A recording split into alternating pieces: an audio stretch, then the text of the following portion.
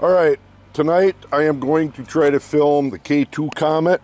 It is somewhere out there, and I'm going to be using the Stellarium app, if I said that right. And it is showing it right up there in the night sky, and I'll probably do a time lapse. And what I'm using is this Apertura D12 telescope, a 12-inch, they call them a light bucket, coupled to a Sony A7S, which is the low light king of the full frame cameras. These two coupled together, you can do some serious video work on the night sky. And I got the telescope collimated. I have my laser pointer focused and got that lined up.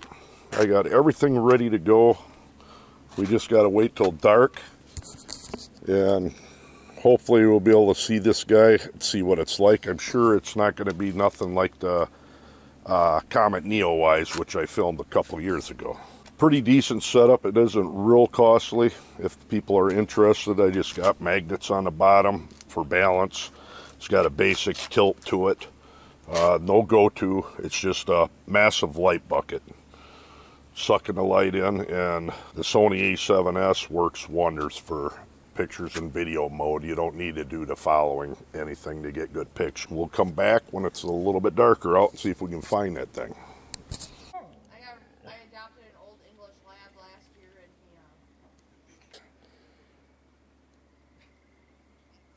what comet's coming through? It's called Comet K2. It's in the sky now, but it's too light out.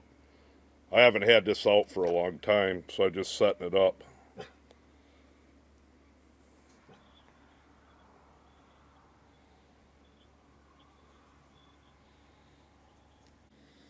Right here is a globular cluster. I'm on black and white, and I got my settings cranked. That's pretty neat. I can turn the settings down a little. I'm at 256,000 ISO in black and white. I'm going to keep looking for that. Alright, I finally found it. It's very, very, very faint. I mean, like real faint. I don't even think you'd see it with binoculars. It's right in the middle of the screen. I'm running 1/5 shutter speed, and I got my ISO cranked up to 320,000 on black and white. Just barely there. Right in the middle of the screen. We got the moon coming up, so it's washing everything out. I'll try to digitally zoom in a little.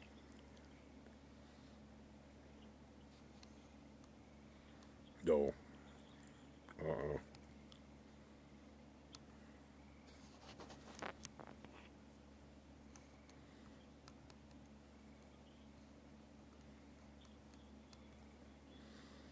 There I'm at 204,000 ISO, and it is faint. Now I'm going to change from black and white to some maybe deep and see. Yeah, there it is in the middle. Super faint. That's why I had a hard time finding it. It is, that is K2. Real faint. I could try to take a picture of it, but I don't know if it'll do any good.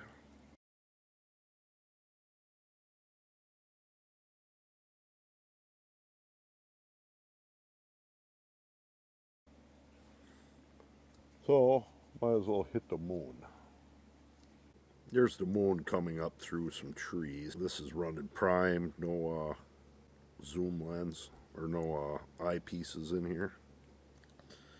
Alright, that's a terrible amount of fog out right now, but that is the moon through this 12-inch. Not quite a full moon. And I do have the crop mode on my camera. Pretty neat. Cow. Hey, cow. Kitty, kitty. Little kitty, kitty, kitty.